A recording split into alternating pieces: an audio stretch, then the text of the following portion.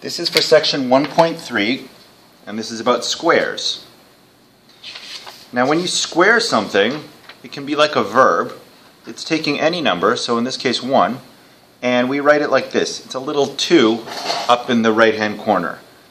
So if we have 2 squared, we would go 2 squared, and that's what the little 2 means. 3 squared would be 3 squared. 4 squared would be written 4 to the power of 2. 5 squared is 5 to the power of 2. Notice I'm calling it to the power of because that's also an exponent. Right now we'll just say that anytime you see a 2 up here in the corner, up right hand corner of a number, that means that we've squared it. Now what does that mean? That simply means that you are taking this number here and you are multiplying it by itself that many times, 2 times. So 1 squared means we are doing 1 times 1. 2 squared means we're taking 2 and multiplying it by itself twice. 3 squared, same thing. 3 multiplied by itself. 4 squared, 4 multiplied by itself. 5 squared, same thing. So our answer then for 1 squared is 1. 2 squared, the answer is 4. 3 squared, the answer is 9. 4 squared is 16. 5 squared is 25. And we can keep going down and we'll find that we have 36 would be for 6 squared. 7 squared would be 7 times 7, which is 49. 8 squared would be 8 times 8, which is 64. 9 squared would be 9 times 9, which is 81. And 10 squared, 10 times 10, which is, of course, 100. Now, how do we look at that visually, and what does that mean that it's a square? Why are we calling it a square? Well, it's actually based upon area. So if we think about area, and if we had a 1 by 1 centimeter square here, there we go, I have a 1 centimeter by 1 centimeter square, we would say, well, what's the area of this square? Area equals, in this case, it's going to be length times width.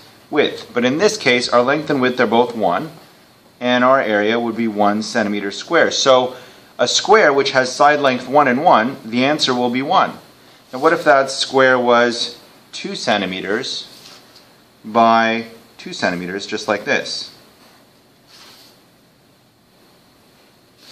Then each side would be 2, and our area would be 2 times 2, or 4 centimeters squared. So the area, if we don't even include the units, a 2 by 2 square of any sort gives us 4 squares. A 1 by 1 square of any unit will give us 1 square. So a 1 squared gives us 1 square. A square with sides that are 2 in length will yield 4 squares. What about 3? If we have any square, and this time I'm going to just forget the units. They will be centimeters, but it doesn't really matter. It could be any situation where side length is 3 centimeters, 3 meters, whatever. Here we have 3 by 3. That's going to give us 3 by 3, which will give us 9 squares, just like that. So any square with side length 3 will give us 1, 2, 3, 4, 5, 6, 7, 8, 9 squares, and that's the visual there.